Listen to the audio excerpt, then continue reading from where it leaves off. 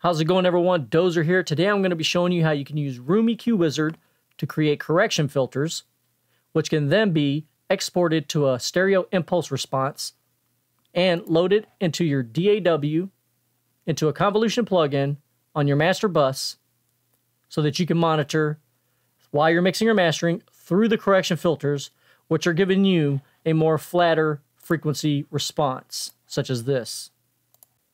Now, information regarding the pros and the cons and all the debate will be in the video description. Now, I'm just here to show you how to create the filters and how to use the impulse response and stuff like that. Now, you will need a measurement microphone. I am using the UMIC 1. I'll go into more in-depth on that later.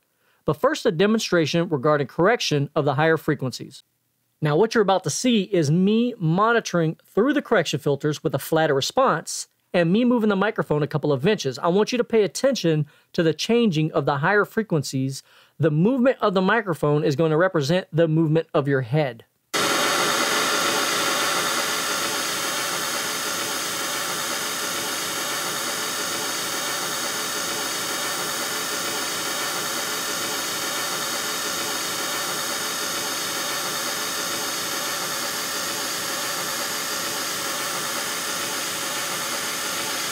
Now, as you can see, I attempted to correct up to 10,000 kilohertz over here, and what you're seeing is the higher frequencies pose even more issues. Now, some measurement software does attempt to compensate for this by taking multiple measurements.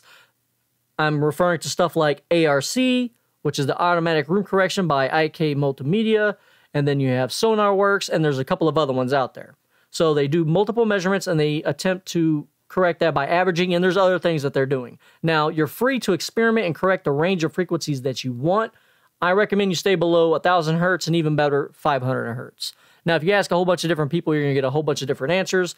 That's just a general recommendation. So for those that just want to know where and how to get the correction filters, I'll show you quickly. Then I will follow up with a more in-depth explanation about creating the correction filters and the equipment used for those that want to stick around and see how everything was done. So for the people that just want it real fast, here we go.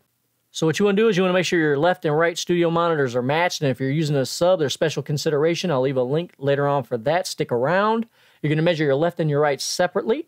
You're then going to go to your EQ tab, and most of you already know how to create the equalization filters. If not, stick around. Once you've created your correction filters, you'll simply go to File, Export, Filter Impulse Response as Wave.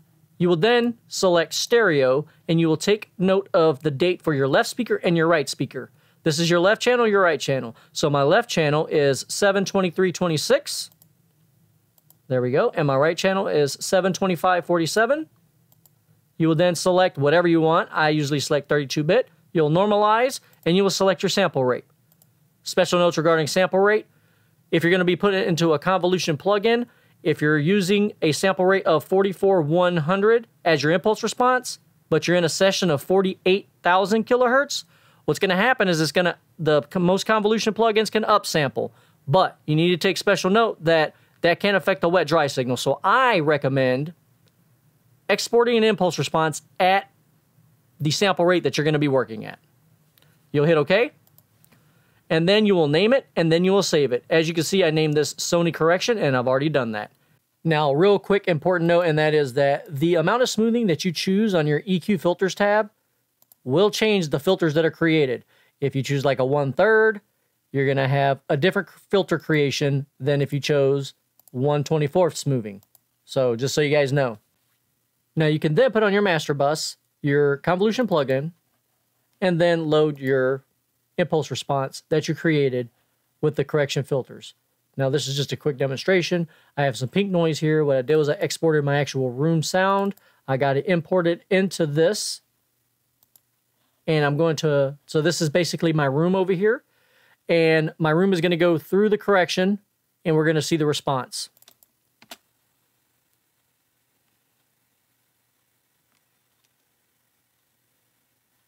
I'm now going to remove correction.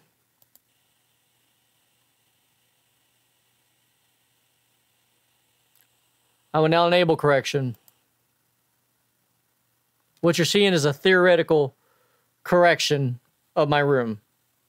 You've already seen the actual trace that I did when I actually scanned my room or measured my room.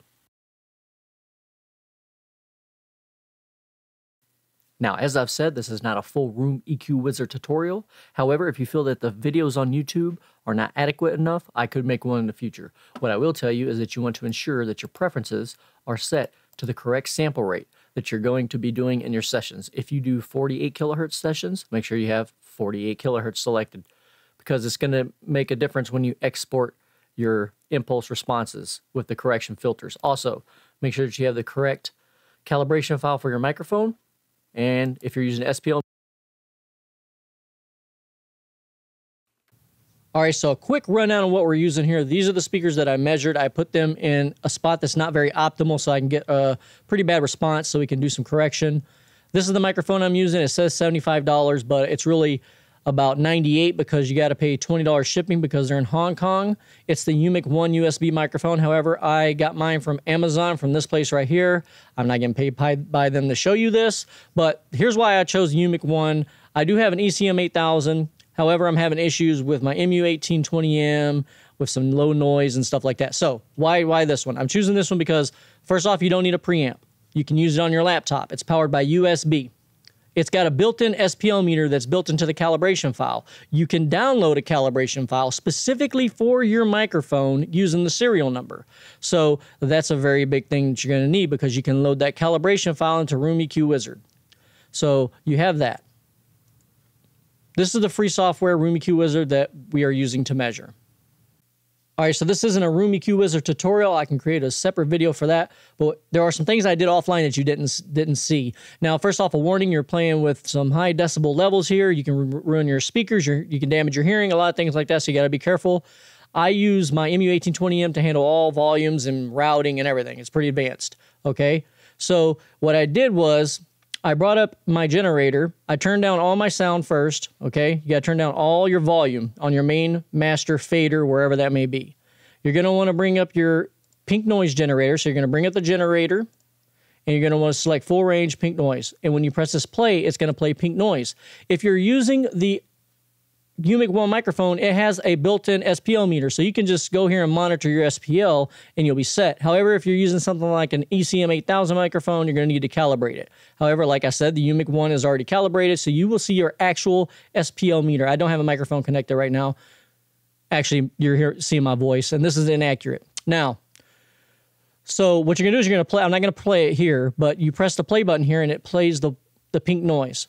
You're then going to increase your volume slider up. Now, you had it turned down because when you turn it on, you don't want it to be super loud. You slowly bring it up until you start to get the pink noise. You watch your calibration over here, and you get to 80 dB. 80 dB is a good level because it's your signal to noise ratio is really good. You can do 75, but 80 to 90 is a pretty good range.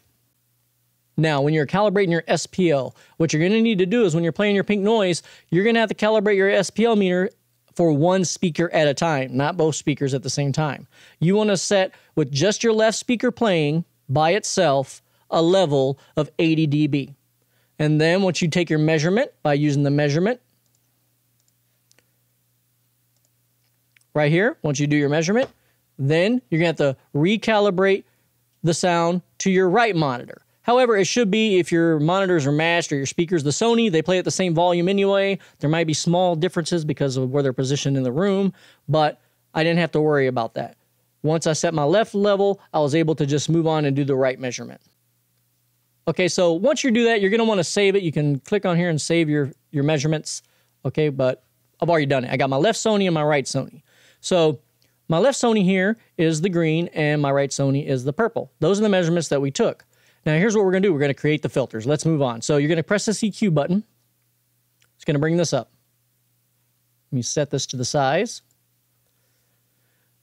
Now, there are a million different variations you can do when you do this. However, I'm going to show you one method, and that is going to be the no boost method. We're basically going to create filters that only do cuts. So I'm going to look at my thing here for my left, and we can see about 72.7. So I'm going to go about 73.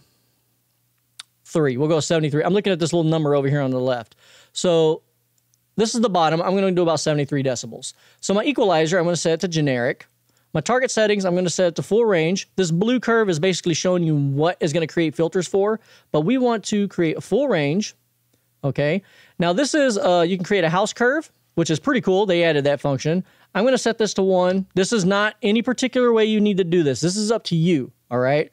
I'm going to set this to 0, just flat on the top end, because you can adjust your top end by you listening to references while you're listening to your mixes, your masters, and then you can adjust by listening to other songs that you like using just an EQ on the master fader and use a high shelf, low shelf, and adjust the high frequencies yourself. So I'm going to hit 0 there. That's basically, I just want it to be flat on the top end. Now my level that I wanted to shoot for was 73. 73 decibels is the target setting that we're going to be using. That wasn't the target. Remember, I measured at 80, but this is what I want to correct to. Filter tasks. Now, this comes to, in reality, with these speakers, again, I said I had them in a position that's not optimal. When I have them in an optimal position, there's not much correction that I would need to do. So they sound pretty good, and I don't really do any correction to those. However, if you're going to be doing correction, you normally do not want to go above 200 to 500 hertz. However, you can, okay? That's going to be up to you. I want you to experiment, okay? There's links in the description that go over all the pros and cons and how to do it and stuff like that. These numbers are just arbitrary. They don't really matter because I'm not going to be doing any boosting. However, it might attempt to boost a little bit. So you can set these numbers here and you'll be fine. I'm going from 20 to 10,000 kilohertz. So all the way up to here, it's going to attempt to match to this little curve you see here, okay? Let's get rid of all these.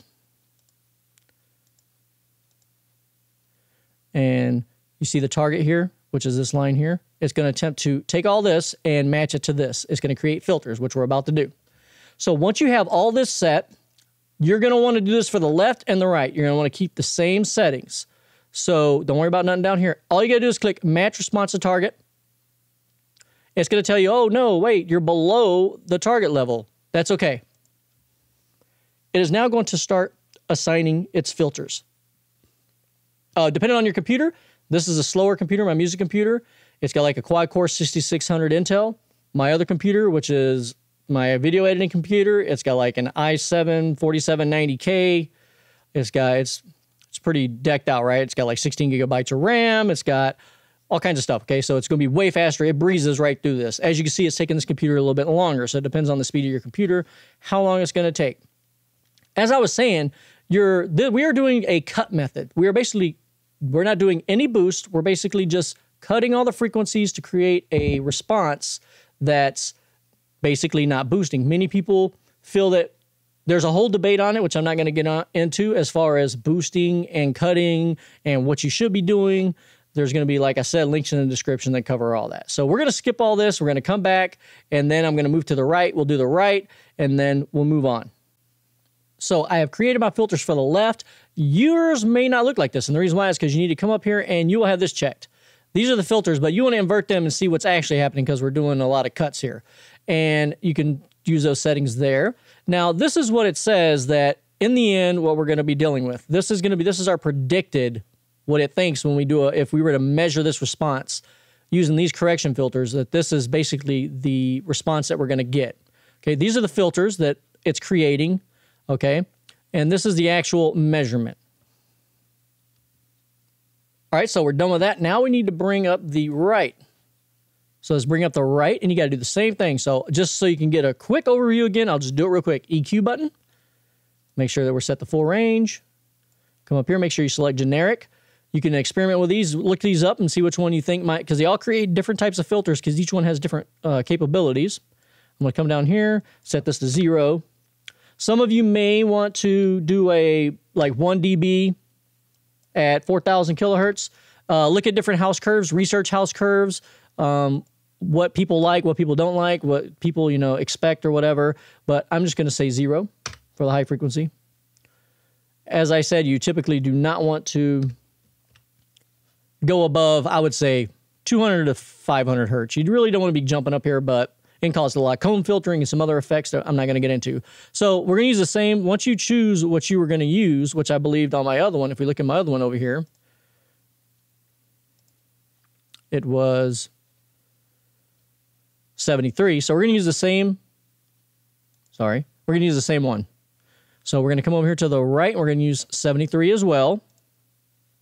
And as you can see, 73, this falls a little bit below because, like I said, they're going to have different responses for the left and the right, but we're still going to make sure you still use the same level, okay?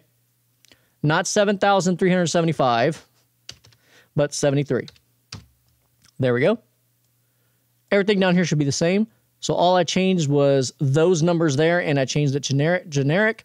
We will then hit, once again, match response to target, and then it's going to do its thing. It's going to tell you, oh no, warning.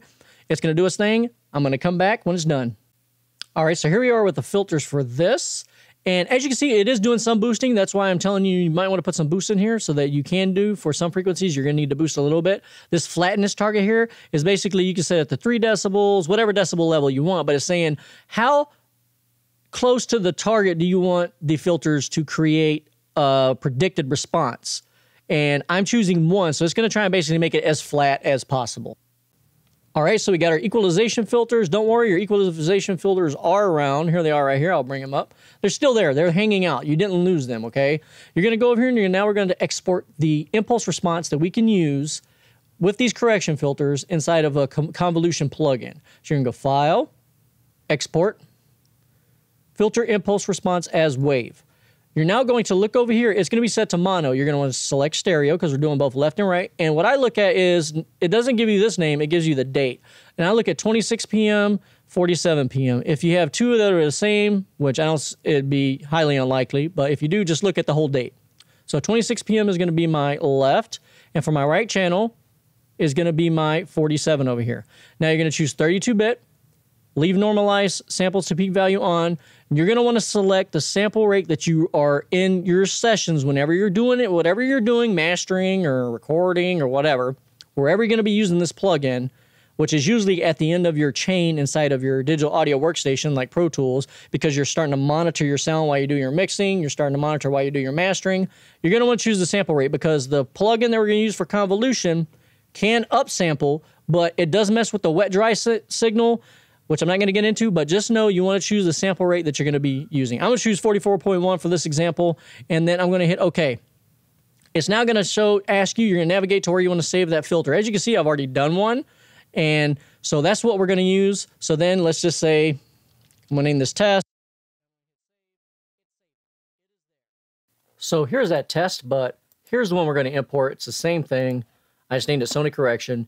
Here's the impulse response. Some of you may know what an impulse response looks like, but we're going to go ahead and check it out anyway for some of these others, people that don't know how it looks. So here it is, and we're going to analyze it and see if the correction filters are actually there. So I'm going to double-click it, go to Window Frequency Analysis. I'm going to scan it. We're going to zoom in, and these are the correction filters that were created, basically the equalization that's going to be used when you load this impulse response into a convolution plugin. It's going to basically send your sound through these filters and correct the response of your room using these filters. Now, there are some files that I'm going to be using in this demonstration, and I'm also going to show you how to set different things up. The file that I'm going to use is the actual room sound. So I can export basically an impulse response of my room by going File, Export, Impulse Response as Wave. I'll select stereo. I'll select my left, which is 2336, 26, and then 2547. There, it's already selected, 32-bit, normalize. I'll hit OK. I'll save it. I've already done that. It's named room. That's basically a stereo impulse response of my room. Another file that I'm going to be using is pink noise, so we can do our analysis and our theoretical measurement of our room. Now, how you get that is I go to Generator, and you can export different sounds. I'm going to be using pink noise, full range, and I'm leaving it at -20, and you hit Wave, and then you can basically export it. Okay, so I'll name this pink noise. It's already set, ready to go. I hit Save, and my pink noise has been written there, and now I can use that in my DAW to analyze the filters and the correction. All right, so here we are in Studio One. First, we're gonna check it out, what the correction filters are doing, stuff like that, and give you a couple tips as far as when you're putting this on your master bus and you're doing your mixing. Now, when I say master bus, I'm referring to your master out. So we'll just call this our master out. I have a video tutorial. It's pretty in-depth on tracks, buses, and sends. I'll leave a link in the description for anyone that doesn't understand that kind of stuff. That will be in the description. Now, where you want to put the convolution plugin, and the one that I am using is the Fog Convolver. It's awesome. You want to put it on your master out as final in your chain. You can follow it up with an analysis plugin if you wish. if you're doing your analysis. Now, the fog convolver is the one that I'm using. I have the impulse response loaded for the correction. When you're using a convolution plugin, you want to make sure you don't have any special mojo happening. So you want it completely wet, the dry signal turned all the way down. You don't want to adjust the gain or anything like that. You want to make sure you're not adding any pre-delay, you're not adjusting the start or the end, you're not adding any fades, nothing, no high-pass filtering.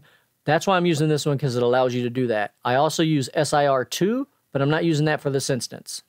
So let's take a more in-depth look at what I'm going on here. I did cover this earlier, but what I got here is the pink noise on track 1. I have the fog convolver, which is going to create my room sound. I have my room impulse response that I had exported. Remember, we had exported the room impulse response as a stereo impulse response file. I got that imported. I did adjust the start and the end to get rid of some of the room sound, because of course it's a room. It's going to have some ambient noise in there, some reverb type sound. You're not going to hear this when I play it. I set it up like that specifically because it's an annoying sound, pink noise. You guys don't need to be hearing it. When you see the meters running, that is me playing it, and I'll also tell you when I'm playing the sound. You might hear a small bit of sound from my headphones bleeding into the mic, so you'll know when it's playing. Now, this track here, the pink noise is going to be playing through here to create my room sound, and then we're going to be correcting it over here with this one. I have the correction filters loaded, the impulse response loaded, no adjustments, only what I had said before about bringing the wet all the way up and the dry all the way down. We're going to be following it up with the span. So I'm going to play it without correction. You're going to hear my room. You're not going to hear anything, but you're going to basically see what's going on.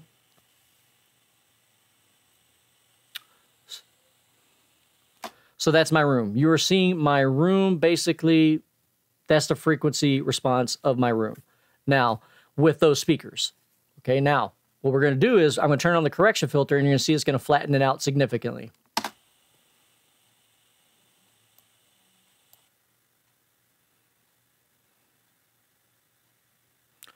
So we are now flattening out the frequency response.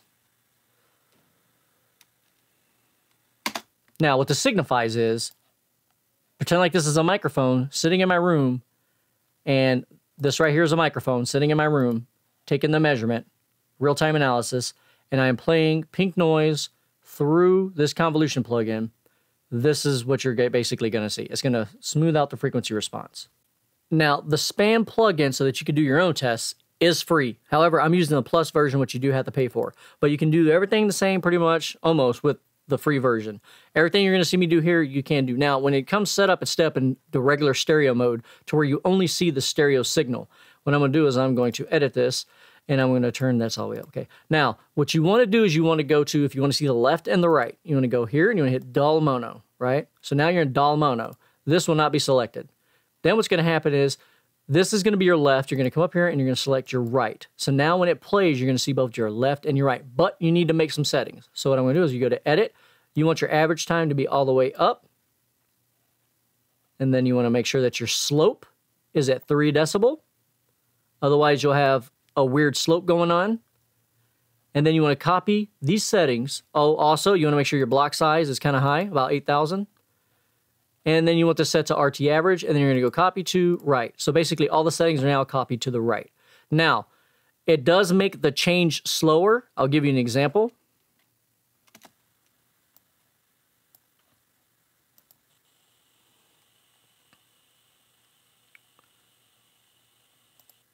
You see how long it's taken for you to see the change? That's because of my averaging time.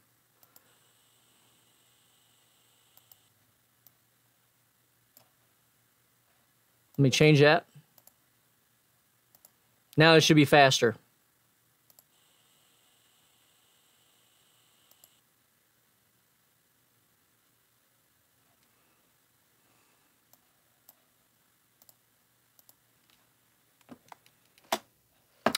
So that's basically the settings that you need to use when you're doing your analysis. All right, so we're going to start wrapping this up, but there are some warnings and some tips for you, okay? We're dealing with a convolution plugin, and our filters that we created, if you can remember inside Room EQ Wizard, we used the all cut method where we find the lowest point and we basically match to that target level. However, another method that you can use is to meet halfway between the highest and the lowest point. So it's going to do some cuts and some boosts. Either way, it's going to cut some of the level. So when it's cutting the levels, so here are our correction filters once again. You see the baseline here, 0 dB, and then we're coming down. right here, and we're basically doing a lot of cutting. So that is going to decrease the decibel level, the sound level. What does that got to do with anything? Let me show you. Depending on what method you used, you may find yourself either cutting or somehow increasing the final output of your master channel. Now, this one is going to basically, when I enable this plugin final in my chain, it's going to decrease the volume. So I may have to adjust my volume up. So now here's something to consider. If you're doing any mastering or anything, you need to be careful, because when you are going to finally disable to finally output your master or your mix, you need to make sure you disable the plugin. Otherwise, you're going to export your mix or your master through the convolution. You don't want that. Here's the warning. If you just did your limiting and you were trying to see how the limiter sounds and everything, and you were doing some convolution through the convolution, when you turn this off, it's going to be louder, okay? And you can harm yourself. You can bust your speakers, possibly. It's just a warning, okay? So be careful with that. So some other things you need to consider is your monitoring level. I'm set up for the K system. Look it up. Links in the description. And I also have mine set to a certain level for monitoring, so that I can basically listen to something and know how loud it is. But of course, I have metering and stuff like that. Some people don't even care about nothing like that. They just listen to their sound, they turn up their sound, and they just go by that, and then they compare it to a reference. Another quick tip has to do with your monitoring levels.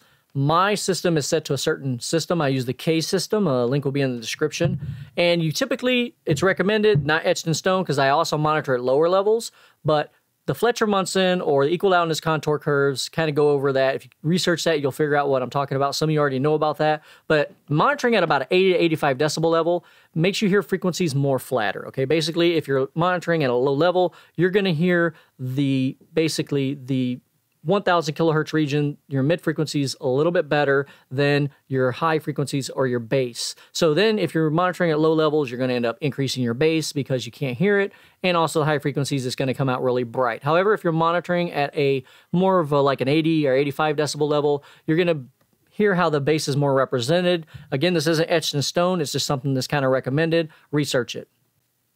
The next video in my digital room correction series is going to cover the digital room correction designer software and how you can use Room EQ Wizard to bypass some of the functions. This software creates different sets of types of filters, so we're going to be covering that. I hope you guys liked the video. If you did, give a thumbs up. If you didn't like it, well, you can give it a thumbs down or whatever. Comment, subscribe. I got more stuff coming in the future. Thanks. See you guys later.